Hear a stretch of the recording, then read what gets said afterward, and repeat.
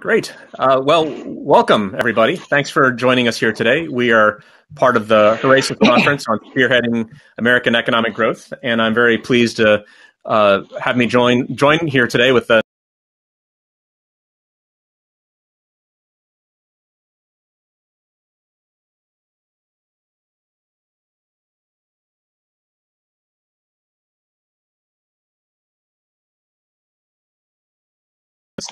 Executive Vice President of the Cato Institute, where he's been a leader of that institute on libertarian causes for many years, and Mike Sharrow, the CEO of the C12 Group, which is a network of business leaders focused on living out biblical principles to their fullest, and David Batstone, the head of Just Business, which is a private equity mission-based organization to invest in businesses that can live up to great potential in the world. So thank you all for joining here today.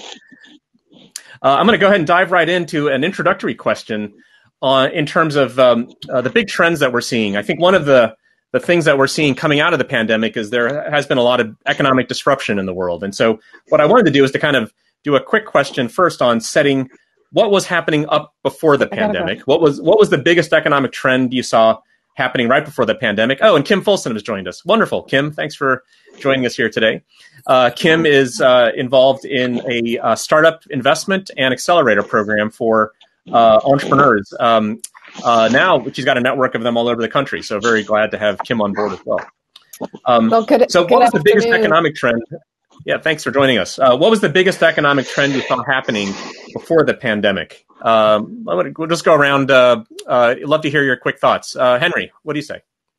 Sure. So it's not a trend that you can see on an X or Y axis, but I think even up until the pandemic, there was this underlying tension about income inequality, about different levels of wealth between generations.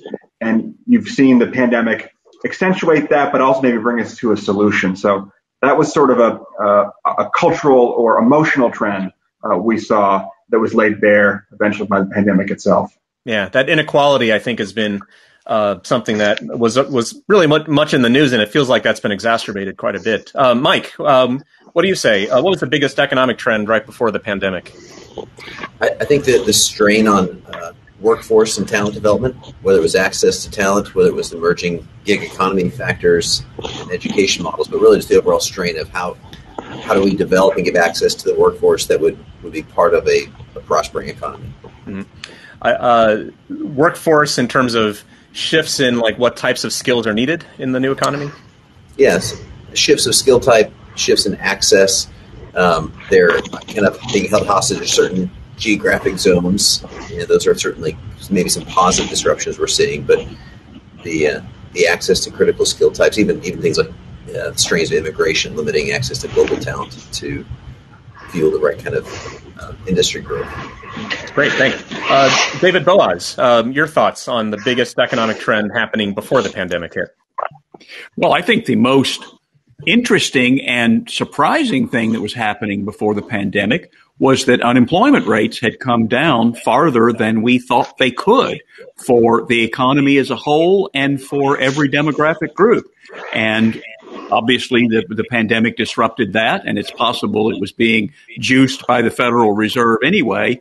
But I was quite surprised at how low unemployment had gotten by the end of 2019, the beginning of 2020.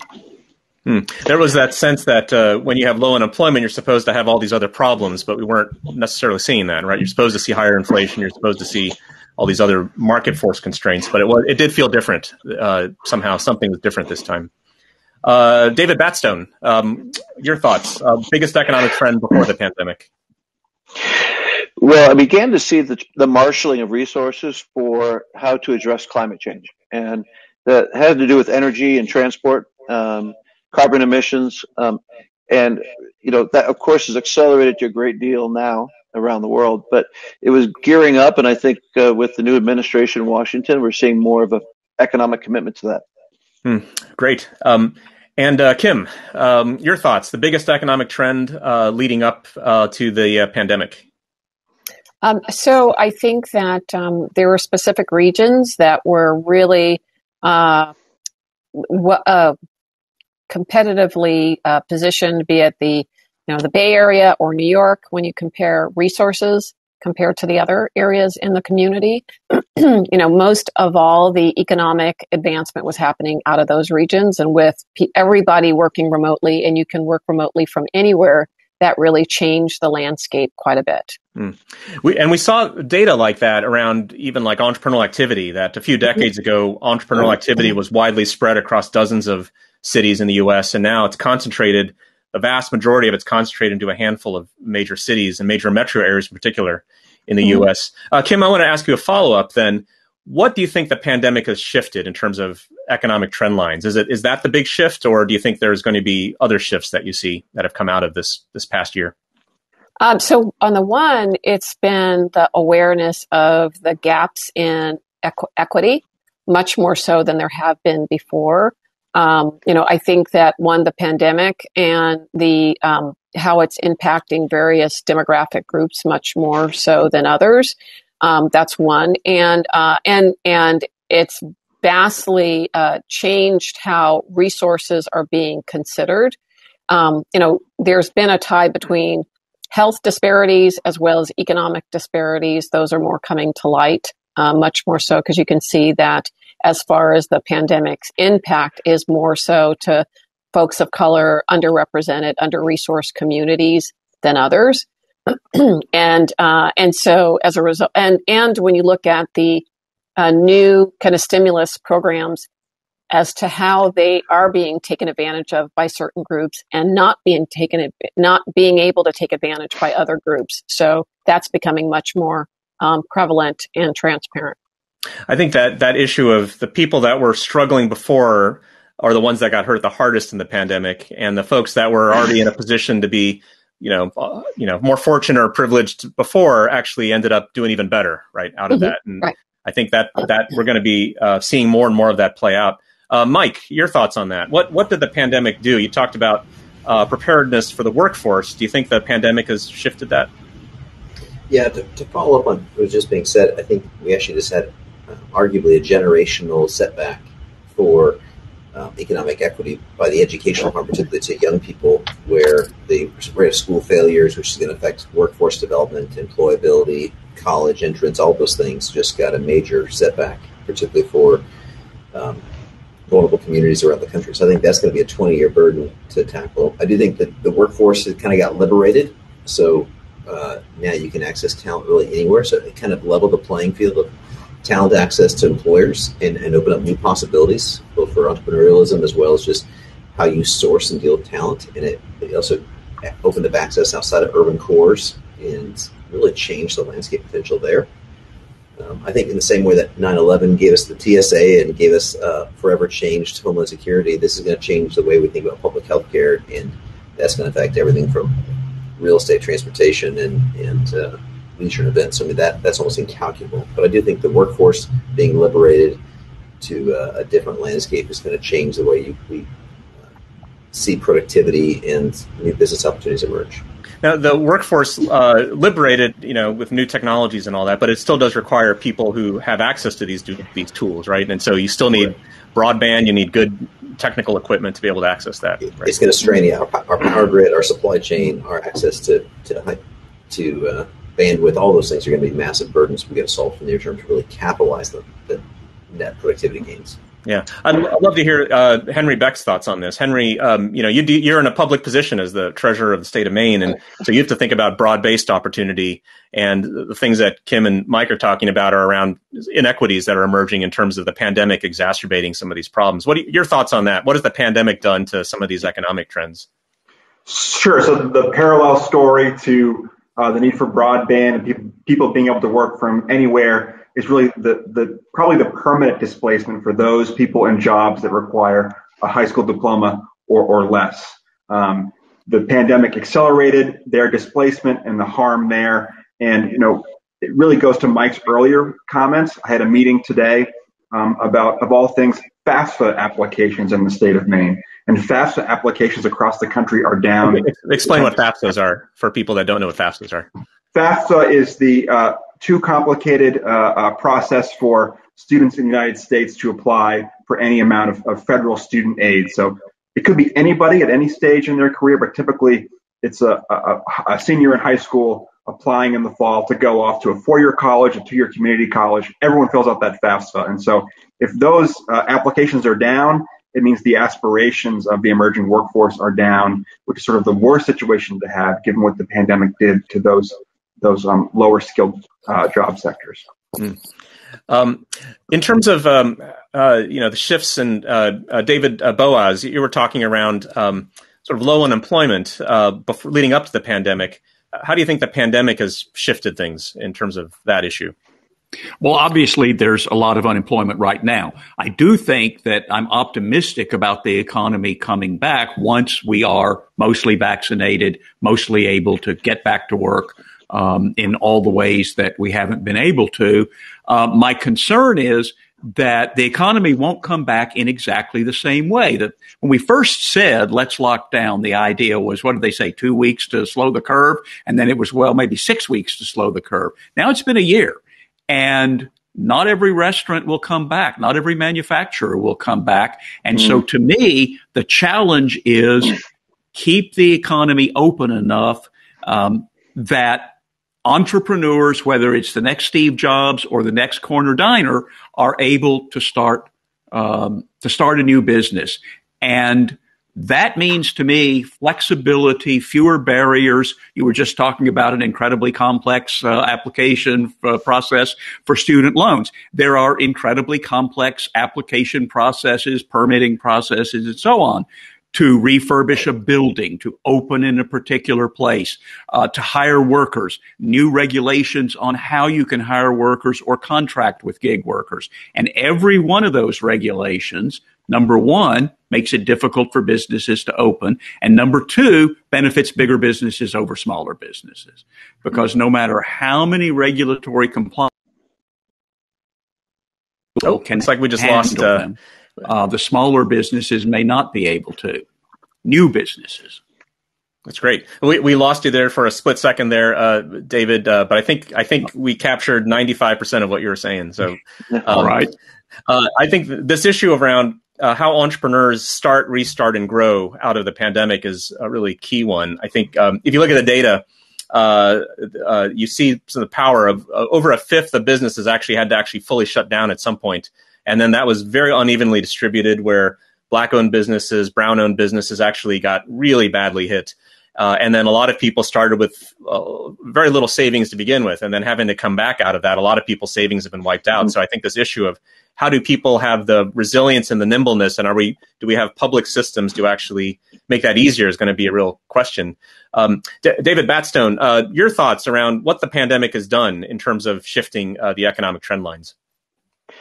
Well, I don't know if we can say it's the pandemic necessarily, but the timing is such that there's been a stunning shift towards electric vehicles, towards alternative forms of energy, towards the development of that. And of course, the catchword is green jobs.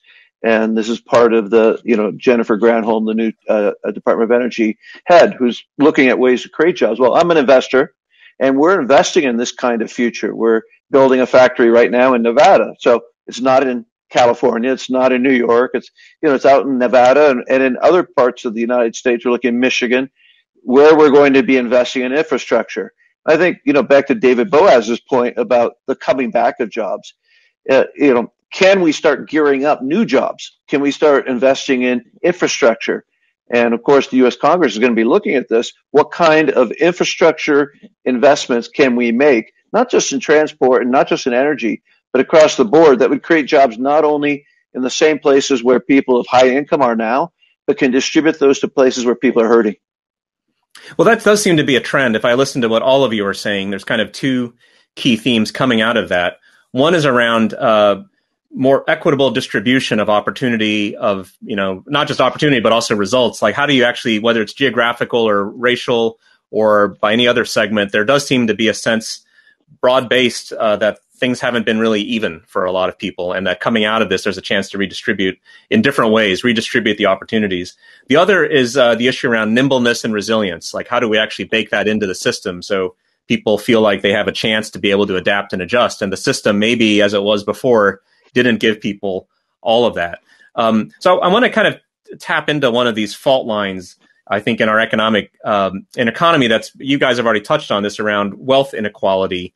Where do you see that? How do we address that issue? Like, if we proactively have to deal with some of these challenges in terms of broader distribution of opportunity, nimbleness and resilience, what can be done to tackle this issue of wealth inequality?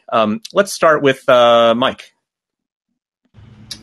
So I think from a construct approach, I think we're seeing a real opportunity to want to push things like employee stock ownership plans and things that fundamentally help encourage wealth creation across the workforce, and really regardless of industry type and skill type, something that has factory workers just as much as high-tech workers getting a chance to create sustained economic security. And that also further brings a bit of more institutional accountability and kind of culture, long-term mindedness. And so I think some pieces around that, especially in an era where there's no more pension plans generally, and the risk of economic inequity being just kind of exacerbated, things like ESOPs and trusts like that are going to be powerful. And I think further addressing rural access and making sure that everyone truly does have equal access to these new digital type jobs and job creation in all parts of the city are going to be key to helping having equal access to the table. So I think I love that. Yeah, you were talking around like reinventing business forms, right? And even structures of how you do business. And I think there is the sense that whatever the system has been in terms of the corporate forms we use or the business entities we use, that somehow that's created some imbalances and inequities. Well, and I mean, you, Victor, you do a lot of work in this space, but there's a lot of the hurdles for starting to create wealth in ventures where the hurdles, whether it's complexity of forms and paperwork, as our friend from Maine said, or whether it's licenses, permits, and fees, almost favors the existing wealthy organizations, businesses, and individuals to be able to perpetuate that and raise the bars of access. So I think things that lower the bars of access, that then creates natural free enterprise rewards, is a win-win for everybody. Yeah, the analogy I like to talk about is pebbles in a stream. That, you know, people say entrepreneurship rates have fallen in this country by about half over the last several decades. And a lot of people are shocked by that statistics. And then the next question is, well, how did that happen? And I like to say it's like pebbles in a stream. Every pebble in a stream looks like it's pretty harmless, but once you have enough pebbles, you've started to dam the stream. And so you can actually look at lots of reasons that have gone into those pebbles, and each one ends up incrementally making it harder. And so we've actually created a system that doesn't make it easy to start. And I want to ask Kim about this, because I know Kim has been tackling this issue head on. She's been on the front lines of building out a new startup investment group and accelerator for entrepreneurs that might have been left out before, including developing new financial models for how you invest into new businesses. Can you talk about that, Kim, about how do you think we can address some of these inequalities in terms of people's access to entrepreneurial opportunity? Certainly. Well, as an entrepreneur who's been at this for 30 years, it's definitely way more complicated than it was in the crazy .com era. I would say that while there has, to your point, Victor, there has been a decline for businesses, startups that are led by, majority-led businesses. But if you look at people of color, they're starting businesses at a much faster pace in the last 5 years, almost 7 times the rate of others. But the challenge is that they don't happen to have the same startup resources. And so they tend to be either side hustles or solopreneurs. So you have that element. And then you add on to that, access for growth.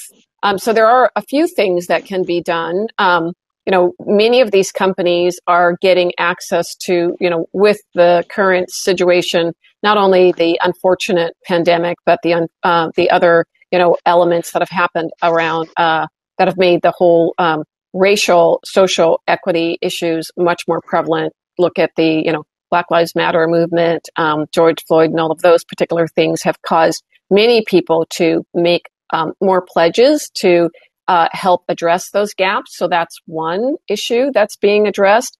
And then the other, I would say, these businesses have traditionally not had the same financial resources. When you think about the PPP and EIDLs, where, when you've had, things that have been stoppages for companies have caused them to shut down. That's why, 40+% of them have shut down because of the pandemic.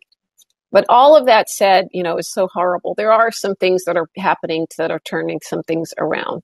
One is, and Victor, you've wrote about this quite a bit, is that the whole 5% to help grow these businesses. And that includes the, willingness of government, quasi-government, as well as public and private companies being willing to engage these businesses as solution providers and suppliers, because these diverse founded companies have a 80 to 90% diverse workforce. When they grow from 1 to 10 employees, which, 80% of our jobs are created by those businesses under 20 employees. When they get an opportunity to grow, they're growing a diverse workforce.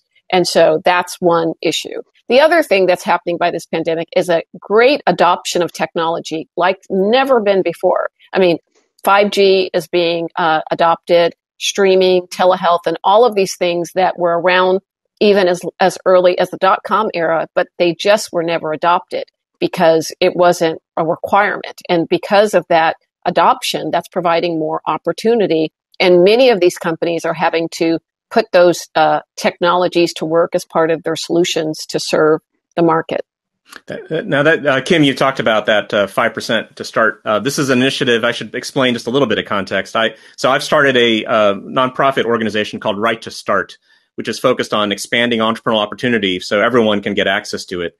And one of the initiatives we focused on is what we call 5% to start, which is taking a lot of key government resources that currently go to large, older corporations and shifting it towards entrepreneurs. And if you look at things that you would think actually are already at 5%, they're not. So like workforce development, if you look across, how workforce spending is spent across the U.S., almost all of it is spent for large corporate job placement and industrial era skills.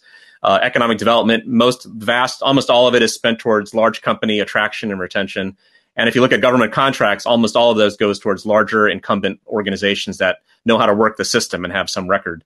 So if you can just take 5% and just shift it over to the entrepreneurs, you can actually make a huge dent in helping boost up the entrepreneurs. But I'd like to ask Henry this question because you're in a public role, and I know you've done a lot of work around financial innovation to try to reach people in be able to access financial resources and help change the game for people in your state. Can you talk a bit about how public financial resources can be used to help overcome some of these inequality issues? Well, sure. On income inequality generally, I think progressive taxation is key, but there's going to be a great hesitancy, an understandable hesitancy, to take any action on taxation right now because we're in the middle of a recovery. We talked about ESOPs. I still believe that collective bargaining is terribly important for income inequality. And yes, access to capital for entrepreneurs for historically disadvantaged communities, especially from quasi agencies, that is terribly important. It's also just as efficient, I think, for the government to continue the broad-based cash supports that they were so willing to do during the pandemic, whether that's on an ongoing basis or if it's a broad initiative like student loan debt forgiveness and that kind of thing. But income inequality, I always believe it's progressive taxation, collective bargaining, and overall economic growth. But that will be multi-pronged, both for entrepreneurs and also, cash support. David Batstone, you've been involved in investing into enterprises that can fulfill, these public mission-driven purposes. What do you think about a lot of these issues around? I think some would argue that the financial sector has not always distributed, capital to all the places that would fully need it. How do you think the financial innovation can support some of these wealth inequality issues? Yeah, it's a real challenge for entrepreneurs from disadvantaged communities to get access to capital. And, just from my experience of being in Silicon Valley and having my own firm for the last 15 years, is that so much of that capital is it's a network of people who went to Stanford or Harvard or went to the same schools or they grew up in the same communities. And so much of that capital raising takes place through these informal networks that, of course, other communities who have not had the educational and economic advantages of being a part of them in America have been left out. So breaking that requires a more proactive approach than just letting the market do its work. So, in my case, just business has a very double entendre. It's just business, but it's just business. And so we gather family offices and investors who say, we want you to make a profit, but we equally want you to make a social or environmental change. We want to see supply chain, access to education, access to new jobs, access. So can we marry profitable businesses with designing a future that we want our children and our country to grow into? And I think we have more entrepreneurs that need to make those commitments, because if it's just going to be an open market, then it's going to reinforce traditional networks. I think that's really interesting what you're saying around that the financial systems are unequal. This is work when I was at the Kauffman Foundation and I ran the entrepreneurship department there. We published a study, and the study basically came up with the conclusion that over 83% of entrepreneurs are not served by either the current venture capital markets or the banking markets. And so you end up with the vast majority of entrepreneurs. They could be all sorts of businesses, from your corner store to your home-based business to your, startup in a garage business, that actually cannot get capital because the current markets don't support that. And so that's really interesting what you're saying around how the system hasn't taken care of itself in a broad sense. It hasn't made, it's taken care of itself, I guess, but it hasn't made capital fully available to a lot of people. Is that right? Yeah. And Victor, we often talk about democratization of education. We talk about democratization of training. What we don't often talk about is the democratization of the access to capital, right? So we're not talking about feudal capital. We're talking about democratic access to capital. And that has to require another level of civic engagement.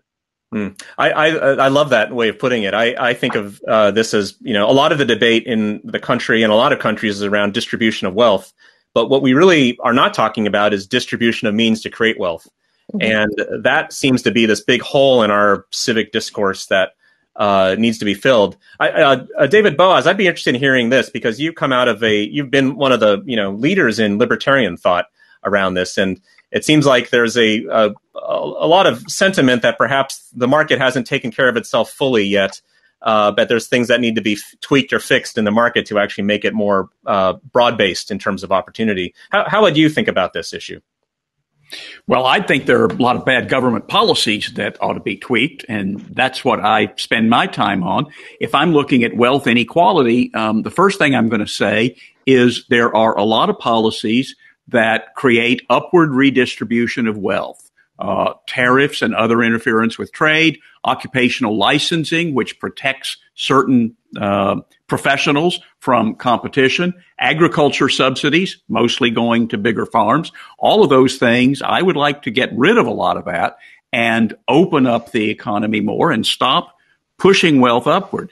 But as a long-term spreading the wealth idea, I would like to transform our Social Security system from you pay a tax for 40 years, and then if you live long enough, they give you some money back that maybe has gained you 1% over the course of 40 years, to a system where you take that money and you put it into, in effect, an IRA. And so instead of depending on the government to pay you money 40 years from now, you're building up actual wealth, which you can then use in your own retirement, but also because you own the corpus. You don't just own the right to get the check, monthly check, you can leave it to your kids. And we could discuss whether you should be able to tap that money to send your kids to a better school or to start a business, things like that. But at the very least, if you were able to put that 6.5% or so, or even 13% if you include the employer, of your income your whole life, every person who worked for 30 or 40 years would have what we would consider real wealth.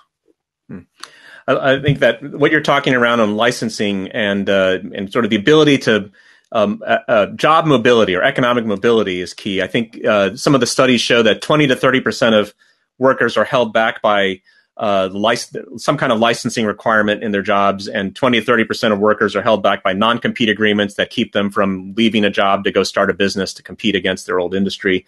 There just seem to be a lot of these types of structural impediments that keep people from adjusting to the economy. I'd love to dig into another question around education. This has come up just a little bit, but we haven't really expanded on this issue. And the frame I'd like to put on this is that I think our education system, we're still largely teaching kids the way we've been teaching them for decades. Yet the economy is entirely different. The tools that kids use to learn and gather information are entirely different. They call this new generation of kids, what was Gen Z, are now called the Zoomers, because they spend so much time on learning in digital environments, whether that's by choice or not. But then it feels like our education system really is still teaching a lot of industrial era test taking skills as opposed to more applied real world skills on problem solving. So I have young kids that are going through school now, and it seems like so much of the education is still focused on trying to figure out the right answer to a problem as opposed to dealing with questions or situations where there's no defined problem, right? Where you actually have to go into something where you actually don't know where to start. I'd love to sort of dig into this just because it's so related, but we haven't really talked about this around what can be done to actually rethink education from a policy initiative or an education leadership position to kind of help the future kids adapt to this economy. I'll start with Mike, because you've been talking about workforce quite a bit on this issue. So I know you brought up education earlier. But what can be done? I mean, so a variety of things from like you said, are we preparing cattle to go into the jobs and the future markets of 30 years ago? Are we helping prepare young people to be successful in a very dynamic marketplace?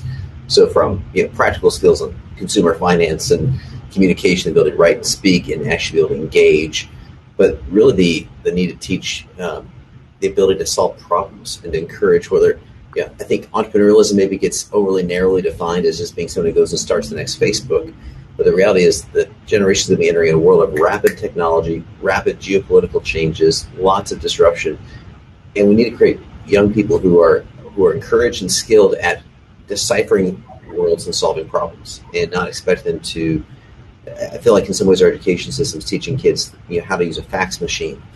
And it's like, well, why?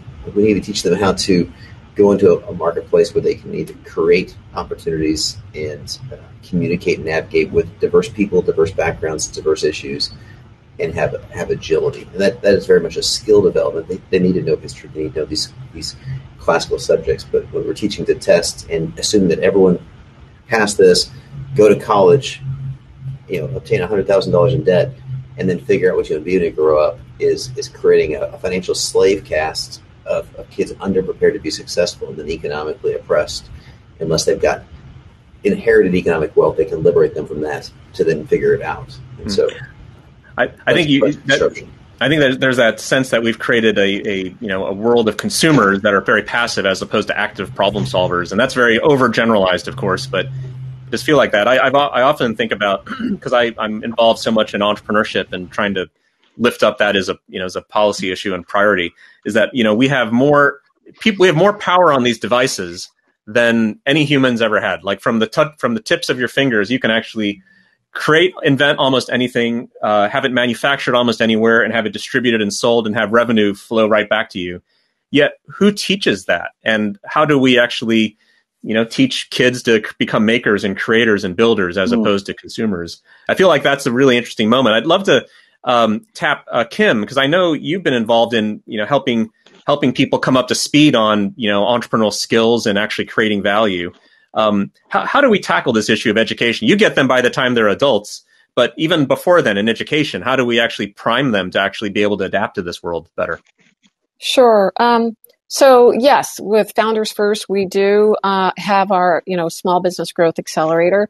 But one of the programs we started last year actually was beginning to introduce business leadership to fifth grade students in underserved communities. Because when you look at people that are starting entrepreneurial ventures, it's not the textbook experience that helps guide them to do that. It's the other tangible experience of conversations at the dinner table, at social and family gatherings where they have an uncle or a cousin or a neighbor that's running a 7- and 8-figure business, and they have those ideas and those representations planted. And that has not been traditional entrepreneurial, opportunities have not been in many of those underserved communities. So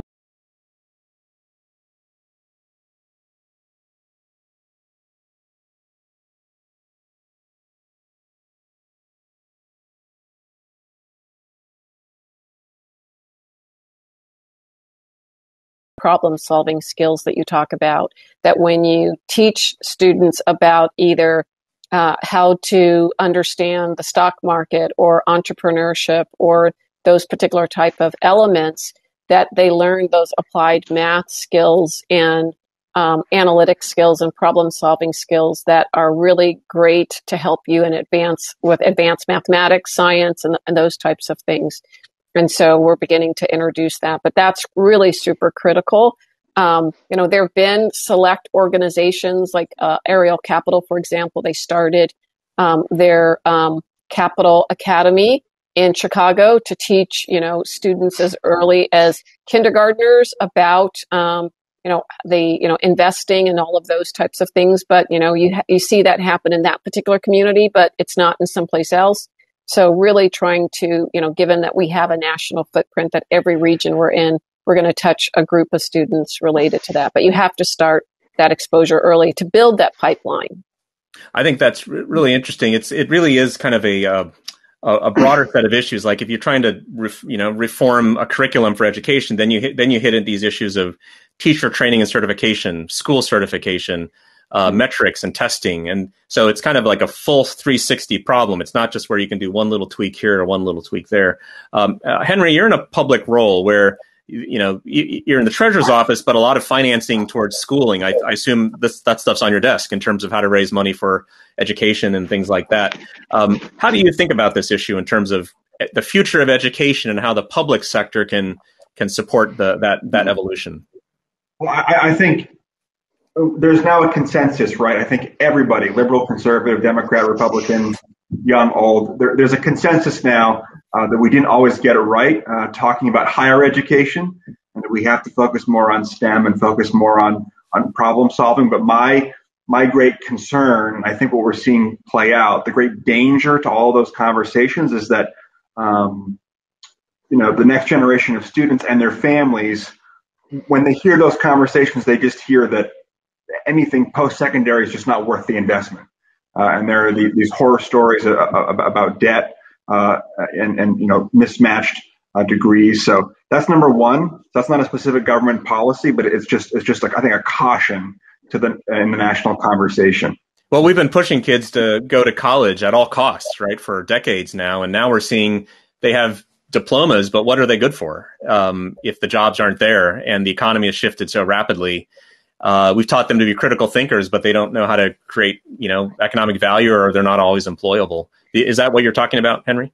Well, I'm talking about that conversation. I'm afraid what it's leading to is future workers with no credentials, with no credential of value, because there's so much pessimism about anything that's post-secondary.